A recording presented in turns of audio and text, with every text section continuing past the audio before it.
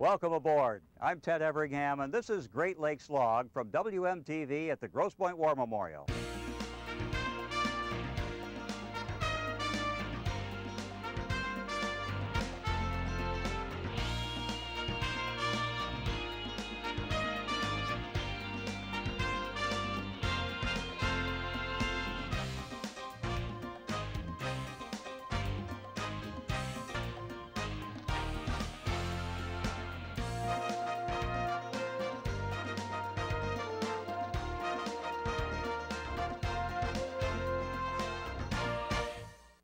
Welcome to the Mackinac room at historic Bay Club. As a matter of fact, this room was pretty much the clubhouse in 1929 or so when it was dedicated.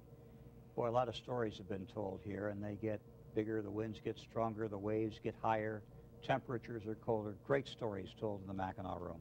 We're going to talk today about the 2013 Bell's Beer Bayview Mackinac race coming up in July. This is the first of two preview programs. The next one will be in the summer. And with us to help are the two men who know more about this year's race than alive. Commodore Kent Colpaert. Commodore, thank you. Thank you for having us. And Chairman Carl Bihlmeyer. Carl. Ted, thank you very much. We appreciate it. Oh, it's great to have you here.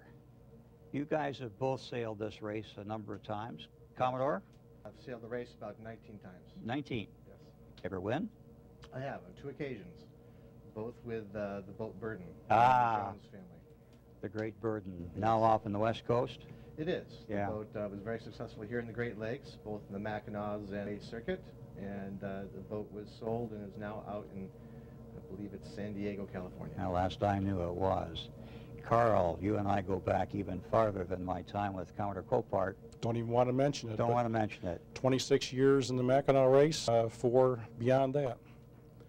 And how many have you won? Medals? 6 firsts, 1 first overall, 2 thirds overall, 7 seconds, and 6 thirds. I got 20. Yeah. I got 20 places out of 26 races. So that's not bad. Good. I think it's pretty good. Good for you. Had good boats to race on.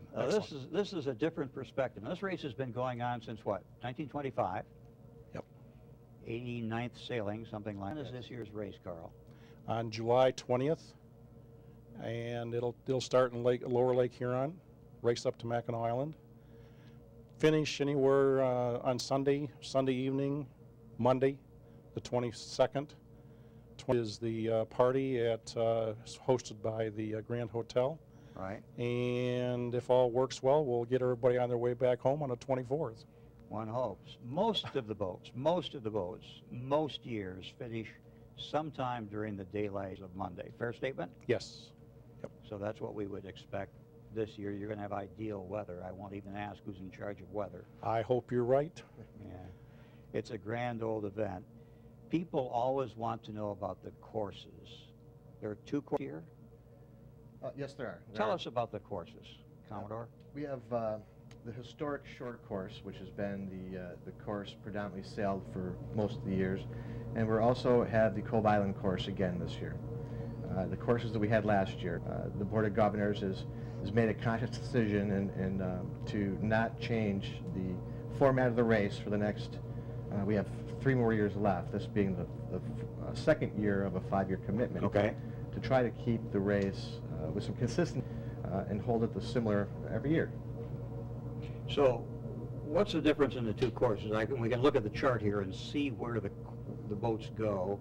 Shore course up the Michigan shore, and the Cove Island course over to, of all places, Cove Island in Ontario. Right. Around a buoy that's Bayview's buoy. It's not a government buoy, right? Correct. We place it there ourselves. What's the difference in distance? About 60 miles. The long course to Cove Island is roughly 260 statute miles. Road miles. And road miles, if you will, yes. And the short course is roughly 200 road miles. So I would guess that bigger boats tend to go on the short course and smaller boats on the Cove Island course. Smaller boats tend to sail on the shore course. But who decides where I race my sailboat? Right now, the way it is set up and the way we've done it in the last couple of years, it is up to the skipper to decide which course he would like to race on. He gets to choose when he enters. So last year we had roughly 80 boats or so that wanted to go to Cove Island. When the class splits come out a little bit closer to race time, there are people that will adjust themselves. Right. They play the game, which is normal, and we may lose a few people on the Cove Island course, but overall it's split about 60-70 on the long course, and the rest of them 180, 190 boats go on the short course. So way more on the short course. Yes. And under the old rules, which were less permissive, boats were required, depending on the speed characteristic, to go to one course or another. It was more or less 55, 45%, something like that. Right. Yes. So this is favoring the short course. This is favoring the short course. And we've had a move. People tend to want to try the boats. The guys that have a little bit more involved in this or more stake in the race, they like to go to the long course. They don't really care if it's 1 day or 2 days or 3 days. They're fine with it. We're getting a lot of cruising boats that are joining in now and are doing short course. So they do kind of like to get up to the island where they can enjoy the activities on the island. And so it gives kind of both groups a good chance to get there and enjoy it. So. Well, they're all your customers, right, Commodore? Well, they are, and it brings us to a great point. In the resolution the board made, we chose specifically not to make splits to dictate where boats go. We're trying to listen to our customer and find out what race they really want to sail. Because traditionally, the Cove Island, not the original Bayview Mackinac race course that was thought up sometime right. not too long ago. So historically, we really don't know which. We know which one historically is the main race, but which one is really the one that everybody wants to sail? So we let it be up to the customer, and a lot of people wanted to sail that short course. One thing about sailing the Cove Island course is you do spend a lot of time in the middle of the lake where you can't see anything. You start the race and there's 200 and some boats around you, and as everyone fans out across the lake and starts making their way up to the course, you'll find yourself in a position where you may not see anyone around you for miles and miles, no shore or anything. So there is some, it's kind of nice to go up the short course because you get to the shore. Why we were showing that, or on the short course last year, because you see fireworks coming from the shore, the different municipalities along the way. But it gives you time to bump back into some of the other competitors that are going up the course, and it makes for, you can see some of the people you're racing against instead of just on the time factor. That's kind of interesting for me. I've sailed this race 18 times, and I've never sailed the short course. And I guess maybe somebody will take me along someday before I get too old to take nourishment. But you're right, the Cove Island course, the whole world disappears. You have 8, 10, 12, 14 guys on the boat, and that's the whole world for many hours. It is. And then you start seeing boats as you get to the island. They disappear again as you sit at the top of the lake. The finish line. Last year you've changed the finish line, Carl. It used to be at Mission Point, right, kind of on the southeast corner of Mackinac, and now you've moved it to the southwest corner. Yes. Why was that move made, and did people like it? The thought was at the time we did get sponsorship through the Grand Hotel, and it was thought that at that time it would be better to move the finish line, partly because we had lost some of the area with the Mission Point. There was also a faction that would like to try a new starting line. It worked better. Finish line, I'm sorry. That it would work better. It is really where the Chicago finish line is at, and both of them are much closer to the Grand Hotel, or the finish line is closer to the Grand Hotel. And it is we're going to try it for a few years. 1 year is not enough time, I don't believe, for us to determine whether it's the right or wrong place to be. We've got to wait for a few more years to see what the weather's going to produce for us and a variety of other activities. But right now we're going to keep the finish line where it's at. It's 0.6 of a mile further west than it was at Mission Point. And we had very few complaints last year. about the finish line locations. So in keeping with Commodore Kent's and the board's mission, we're going to maintain the consistency, and which I think important thing that we are looking at is that consistency, and that's part of it. Yes. And the finish line you used last year and will use again this year is very close to where the finish line was in 1925 when this race all started, right? Yes. Yep. One of the people have said to me is to get back to the harbor after I finish the race at the what I'll call the Grand Hotel finish line, I have to go back through the fleet that's still racing. Was that a problem? Did be last year. We did not hear any adverse comments to that fact, and I think that overall the fleet does get spread apart most of the time. We've had occasions where we've had 50 or 60 boats finish within an hour of each other, but generally speaking, the boats do spread out, so that having boats come back through the fleet is not a problem at this moment. Seems to me if you're good enough to sail the race, you ought to be able to get back to the harbor without running into somebody who's still racing. But to speak a little bit more about that, we've had a lot of cooperation from the Shepler family, Chris Shepler in particular. They are a sponsor of our race. They've been a part of Bayview for, I can't tell you how long the Shepler family has, but it's been a great ship.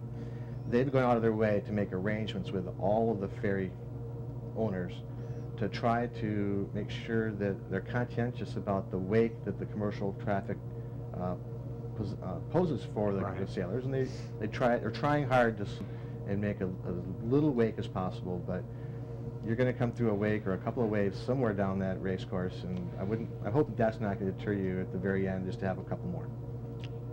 It's part of the game. It's part of the race, yeah. The Sheplers, of course, are the Shepler company in Mackinac City and St. Ignace, just for those who may not know. Yes. And you mentioned the Chicago race. The Chicago race and the Bayview race are on back-to-back weekends. And you alternate, is that right? Yes, we do. Last year, Chicago was second. We were first.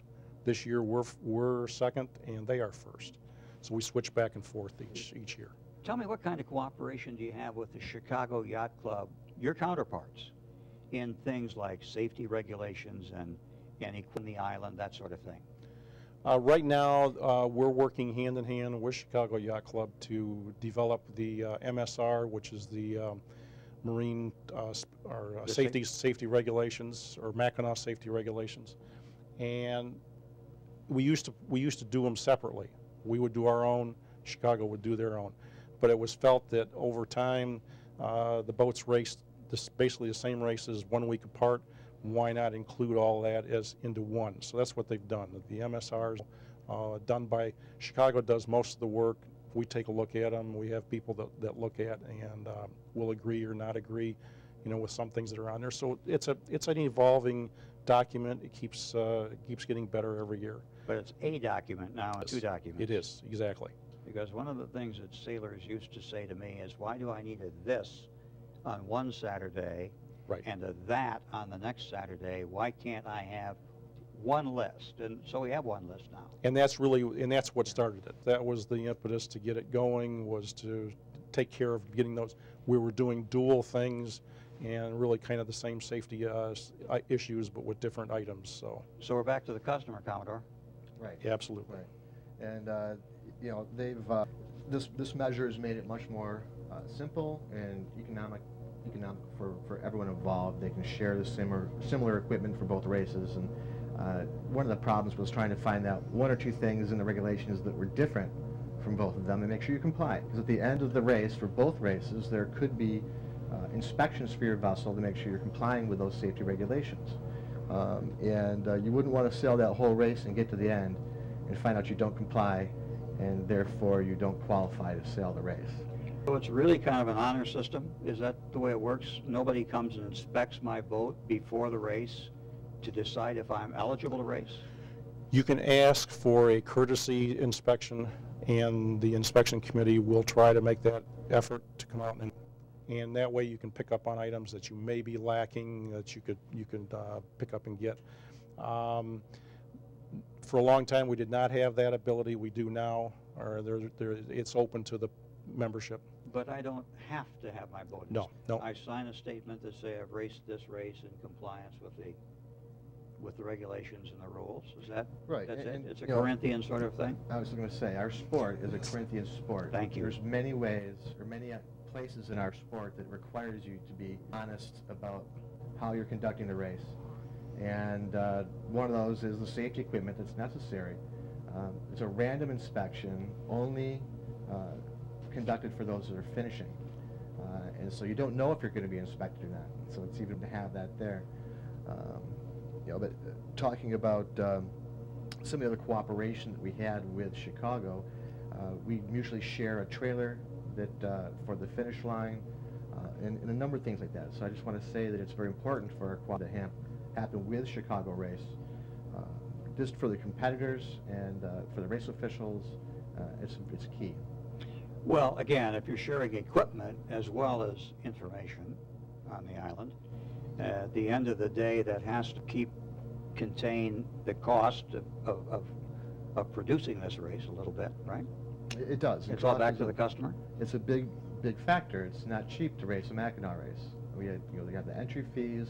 You have to get your crew certain places. There's dockage on the, not dockage on the island, but there's possibly hotels and food and all this stuff. And not to mention the race equipment we've already talked about. So there's a lot to the race, and there's a lot of help out there for those that are new to the race or some of the cruising boats who want to cruise to Mackinac for their first time.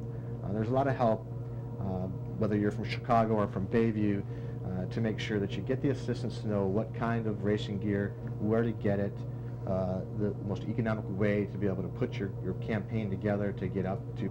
So there's a lot of help for people when it comes to that. And then to add one more thing to that was we've got excellent sponsorship. So Sponsorship important? Sponsorship is important. I mean, we couldn't, to be very honest with you, and I think Kent would agree with this, we couldn't do this race without sponsorship. It's just, it's gotten to the point where it's grown so large. We have so many people behind the scenes that are helping out.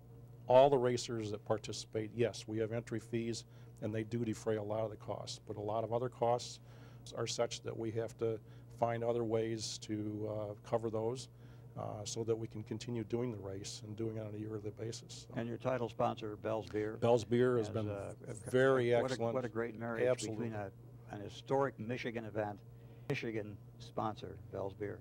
It has been great. I was fortunate enough to be able to sail with Larry Bell Yes. on his first Mackinac race on the ship Details, which is a 70-foot Santa Cruz boat out of Bayview here.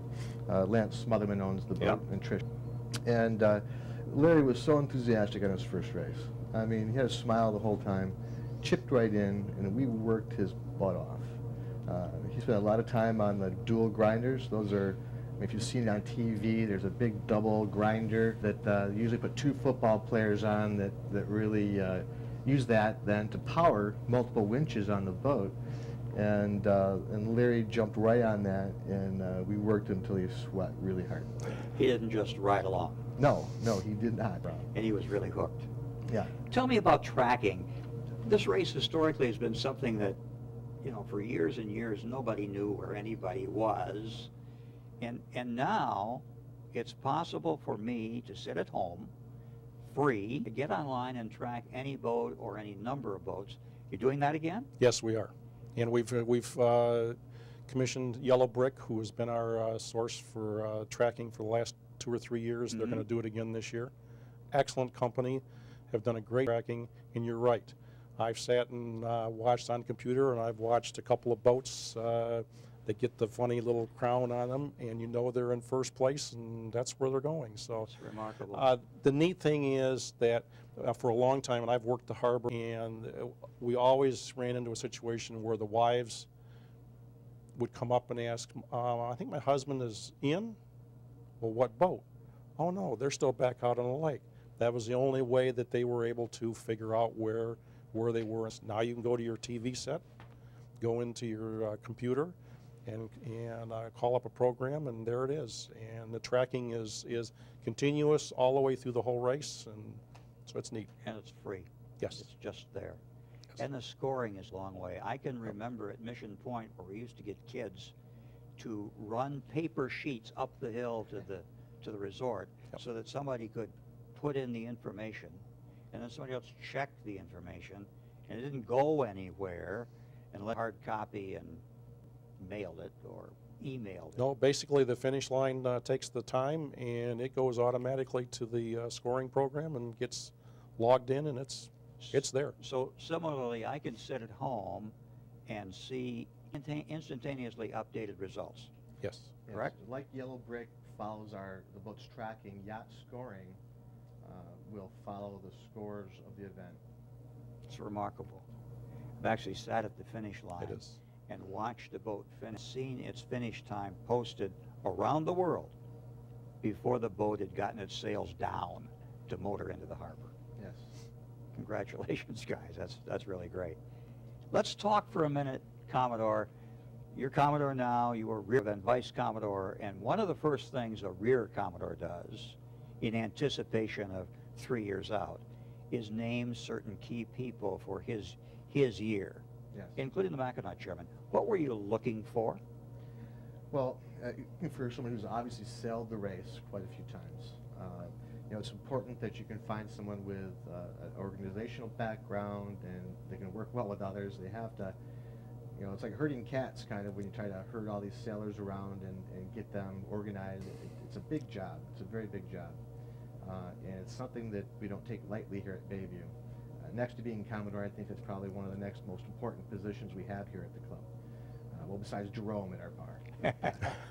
But besides Jerome's most important here at our club. And you picked Carl.